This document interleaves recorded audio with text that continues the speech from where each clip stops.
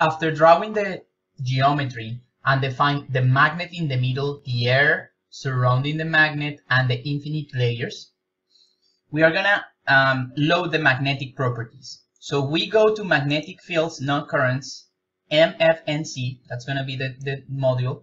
And the first thing is, if it's not selected yet, just go solve for full field. That's important. Now, it has been defined the magnetic flux conservation. This is gonna be for the entire air. Do not unselect the magnet now. When we load the properties of the magnets, they will override this section. But what is important here is we need to define the magnetic properties of the air. So we scroll down and go to relative permeability.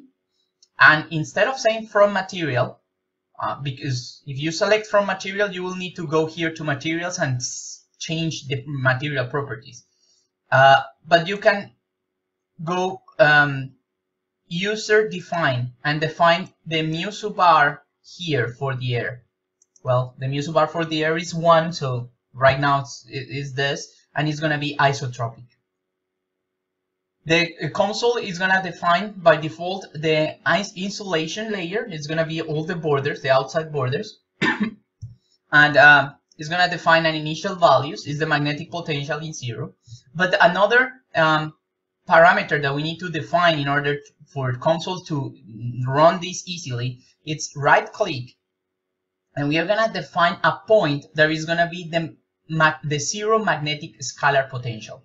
So we select this one, and we're not going to select one of the corners, the outside corners of the geometry that we define. So select this one. If you have trouble selecting, you can go to this.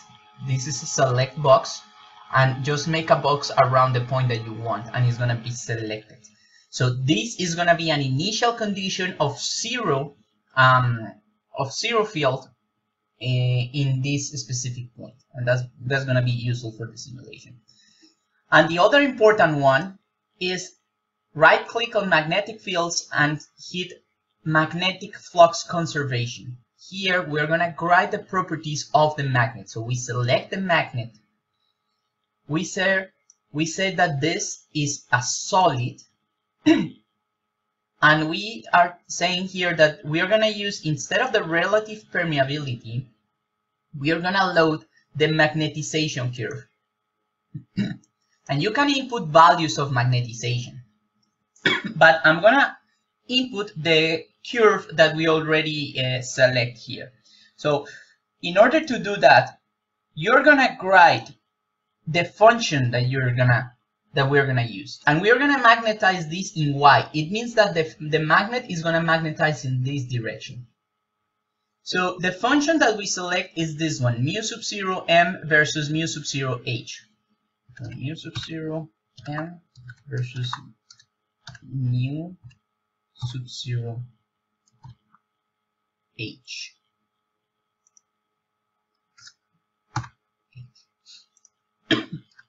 But that's a function. You need to input something. So what is the input of this function? It's going to be the result of this module, MFNC. I'm going to hit here, MFNC. And it's going to be the value of the H field in Y. So MFNC.H in Y. But if you take a look on this function is going to interpret only amperes per meter. And if you hit here, it's going to be in yellow. So we need to convert this amperes per meter, because H field is in amperes per meter and the M and resulting M is going to be in Teslas. So we need to make some conversions here. So we are going to multiply this H field. We're going to multiply by the constant. And what is the constant? We are going to use mu sub 0. We're going to use mu 0 constant. That's one of the constants that COMSOL has by default. And the other thing, right now we are multiplying hy by the constant, and we need to divide the result that is in Teslas. We're going to divide it by mu sub 0. So in this case, I was having a misspelling here, but if you verify the spelling, you're going to have the mfnc.hy multiplied by the mu constant. This is the function that we import here, and we divide that function by the mu constant. And this is only to have the units, the correct units. Input of y in amperes per meter, and the result here after multiplying by that function is going to be in amperes per meter as well. Okay, so once we hit this, we are ready to start working with the mesh. So there is no more movement in the magnetic domain. Right now, we are going to concentrate in how to mesh this. So for mesh, we are going to right click and select free triangular. And the first thing that we're going to select is domain, and we're going to select the magnet. And I'm going to make right click, size, and you can start playing here with which dimensions do you want. I generally use the fluid dynamics and something fine. So you build the selection, and you're gonna have some parameters. If you want to make this finer, you just go here to like extra fine. That's gonna be enough. And now we are gonna mesh everything else. So we repeat the steps: free triangular, go to mesh, and set here free triangular and head size. For free triangular, we're gonna hit the remaining, and from size we are gonna say like general physics and go to extremely fine. Generally speaking, fluid dynamics is thinner. I mean, the mesh is smaller than the general physics. We mesh, and now we have a very nice mesh around. Okay, and we are ready to see the study. The study is stationary and is gonna solve only one physics. So we can right click and hit compute. As soon as it finishes, you're gonna have this simulation. But this simulation, this result is not giving us a lot of information. So we need to post-processing this a little bit. So what I'm gonna do first is I'm gonna define the data sets. What is this? I'm gonna say like I want two different simulations. I want one simulation with everything and one simulation with only what is inside the infinite layer. So I'm gonna go to dataset. Sorry, so inside dataset, study 1, solution 1. I'm gonna right click here and I'm gonna define the selection.